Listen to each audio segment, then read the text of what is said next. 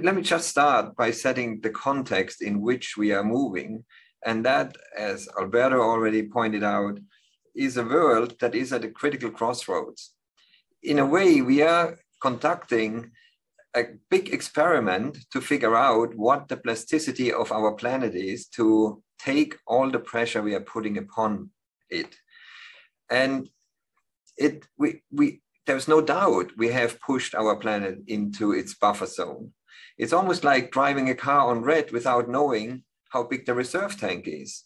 Now, if you would be in that situation, you really would be quite anxious to figure out where the next gas station is. So we have to figure out how to get out of that situation where we see pressures mounting, not just from climate, but also in terms of water availability, safe water, enough water, food security, public health. We saw that the planet actually is conducting an experiment with us now, feeling under pressure and say, let's see if they still can react to a pandemic. So COVID is actually as tough as it is for us, could have been much worse.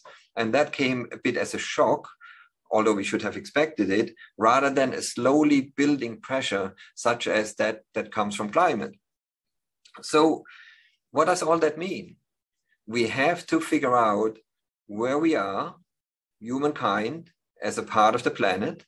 A lot of the pressures we are seeing on the life supporting system is induced by our species. But we are also the only species on the planet who can take that pressure off. And we have to accept that responsibility as a society as a whole. Now, within society, academia is not free-floating, as sometimes we like to believe. We actually have a mandate from society to provide the knowledge that leads a safe path into the future for global society and all its subparts.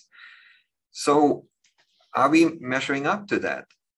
We actually are producing knowledge at a mind-boggling pace, but we are not producing it in the way that is needed at that point in time.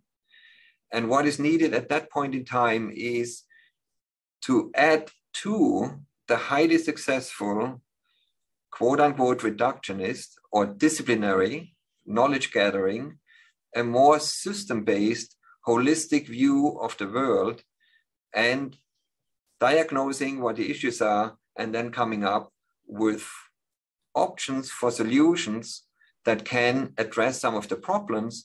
And in addition, why that would be a race that we never can win if we are just in a reactionary mode, we also have to be more foresightful, future thinking.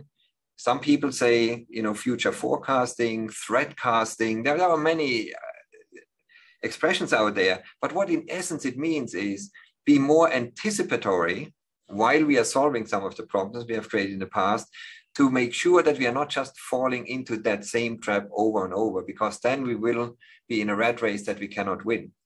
Now, what does that mean for academia and how we should think of ourselves, in my view?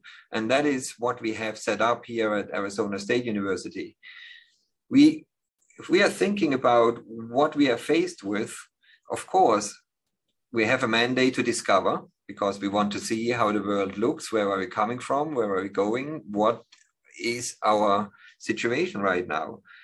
We also have to make sure that we can transmit that knowledge into what I call the learning space, so that we actually can train students with profiles that are adjusted to what the big challenges are they face when they leave academia, so they actually can make an impact. We have to be much more solutions oriented, and that does not mean that this is a second class of science. I think there's a spectrum between basic research and applied research, and the solutions actually come from the entire spectrum. But we have to look for how can we extract it and transmit it into the outside world, and that is a fourth space that we have built here, which I call the engagement space.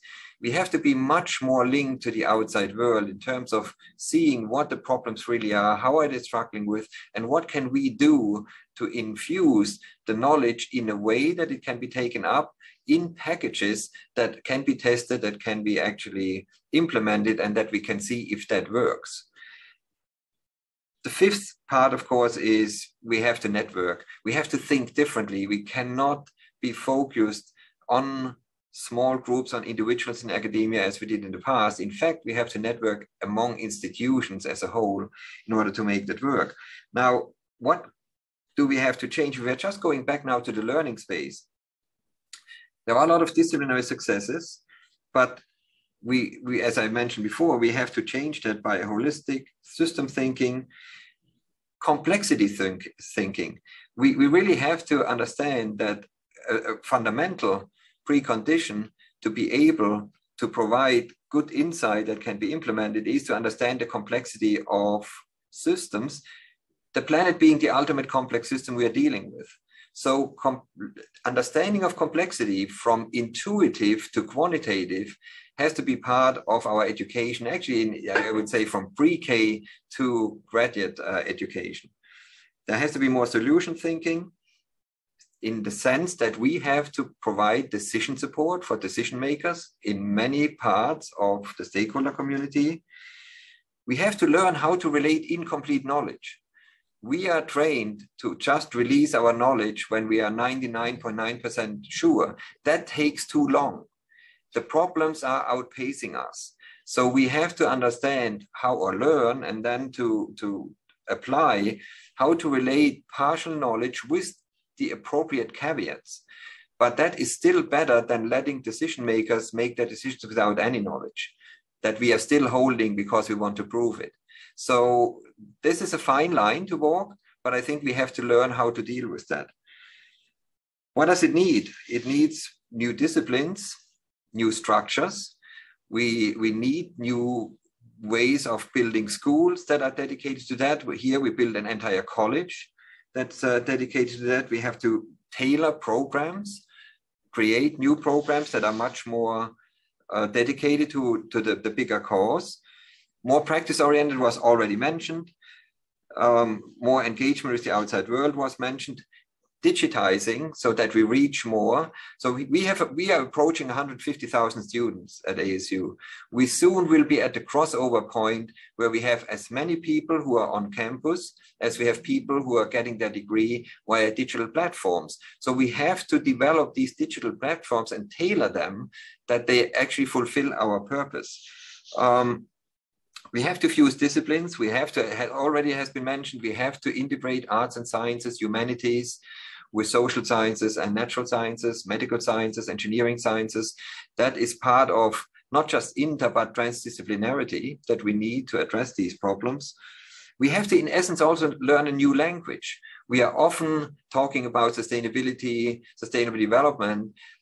I changed the language that we are using to global futures, which includes sustainability, but it also is actually nudging us much more to thinking ahead and thinking forward. We also, in terms of how we function, we are lacking the forms. I mean, I think a lot of people actually want to go into this solution space, but don't know how to do it because they're in a comfort zone. So we have to help them. We also have to create recognition systems so that they feel they are actually, doing work that can be evaluated the same way. And I will close with that final point. We are actually way too senior oriented. We have to listen to the voice of the younger people, the youth movements, our students. Our students are actually a driving force on us that we often neglect.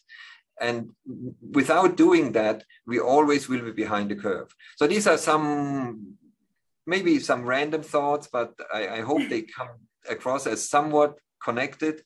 And with that, I would like to conclude my remarks. Thank you.